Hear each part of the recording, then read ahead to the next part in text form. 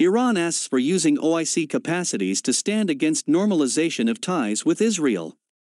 Foreign Ministry Spokesman Saeed Khatibzadeh made the remarks on Wednesday, elaborating on the latest situation of cooperation between the Islamic Republic of Iran and the OIC.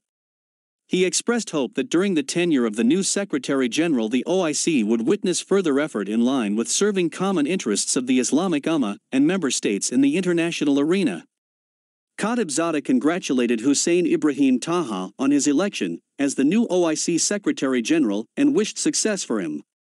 He added that Ibrahim Taha has extended separate messages to the Iranian president and foreign minister and has expressed readiness for fostering cooperation with the Islamic Republic.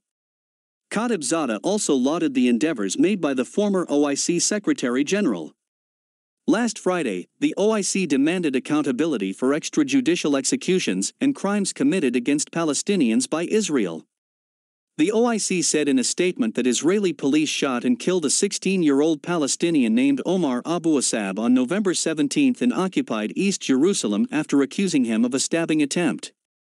Underlining that increased Israeli violence and attacks against Palestinians posed the risk of escalating tensions in the region, the OIC strongly condemned Israel's crimes against Palestinians. The statement also pointed out that Sami Omer, a Palestinian inmate in an Israeli jail, died as a result of medical negligence and inhumane treatment of Palestinian prisoners.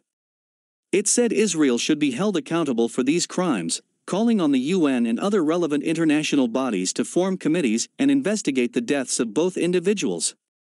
It also urged the international community to intervene and save Palestinian detainees in Israeli jails who are on hunger strike.